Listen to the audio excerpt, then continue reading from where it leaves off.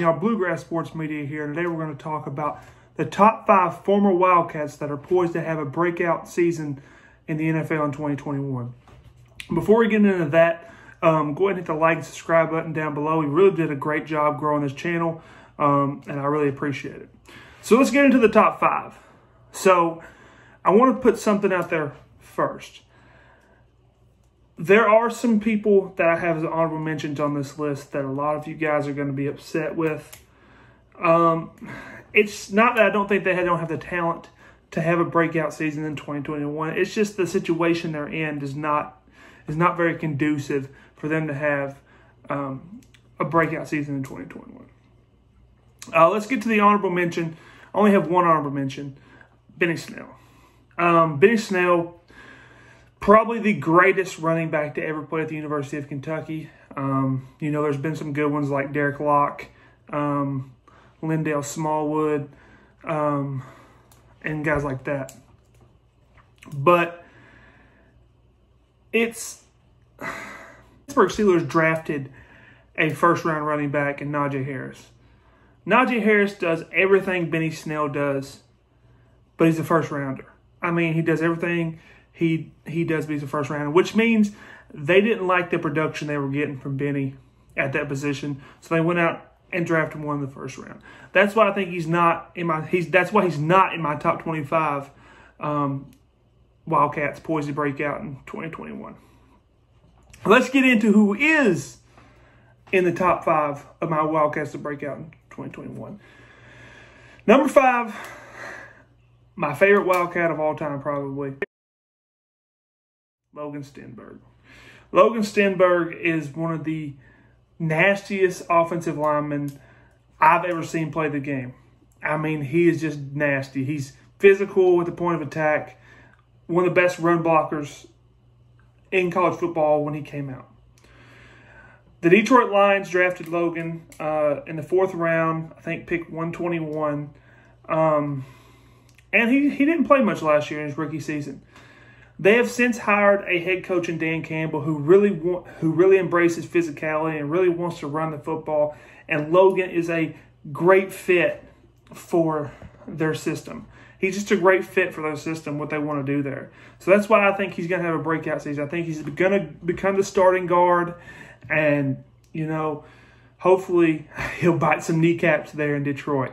So I have him at number 5. Number 4, I debated between number 4 and number 3 a lot. But number 4, I have Lynn Bowden.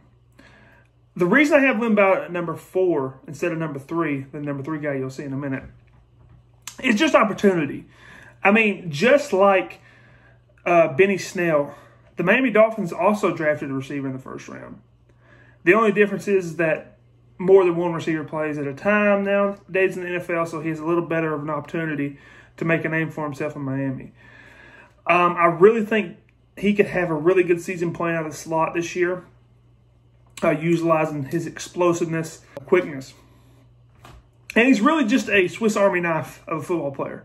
Really great, versatile player that I think could be poised to make a breakout in 2021 for the Miami Dolphins. Tua is in his 2nd year in the system.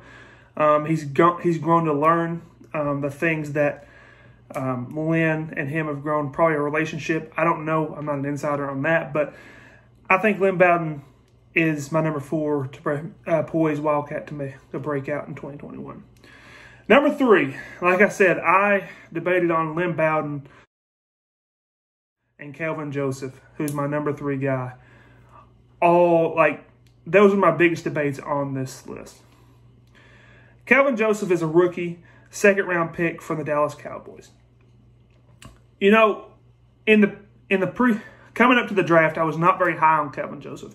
I seen he was rising on draft boards because of his, basically freak athleticism. I thought Eccles was a better corner. But, Kelvin Joseph has something you can't teach, and that's that freak athleticism.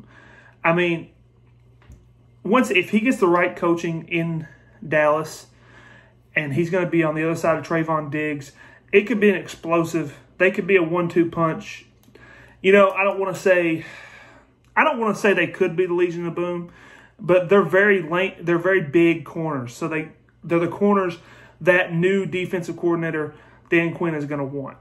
So that's why I have Kelvin Joseph at number 3. I think he has so much potential. His body and athleticism allows him to have so much potential in Dan Quinn's scheme.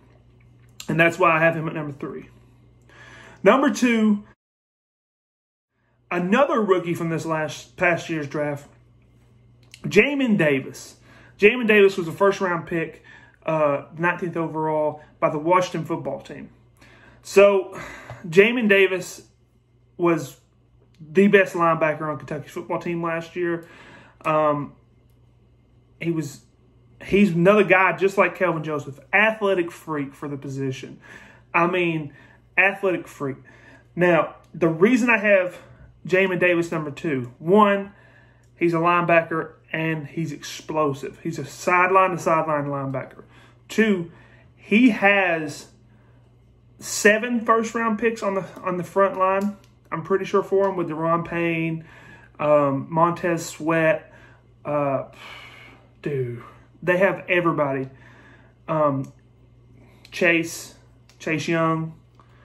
I mean, they're stacked up front, which is going to allow him to do what he does and flow the football. He may lead the team in tackles this year. He's that type of athlete.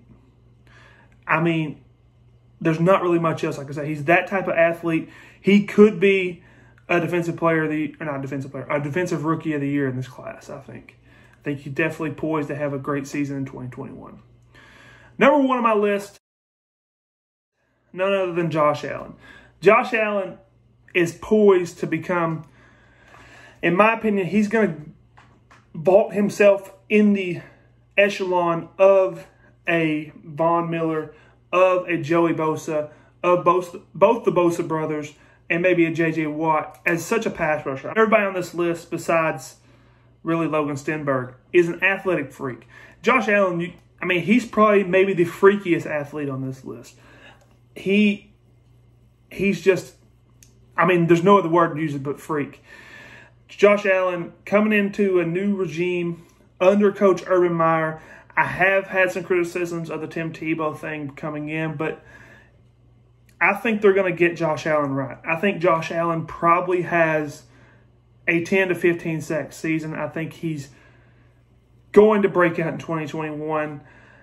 And you could say he's broken out before, but I think his big year is still yet to come in 2021. But yeah, guys, let me know if I missed any cats that you guys think could be breakout in 2021. And yeah, like, share, and subscribe to the video. We're trying to grow the channel. And I appreciate it, guys. Have a good day.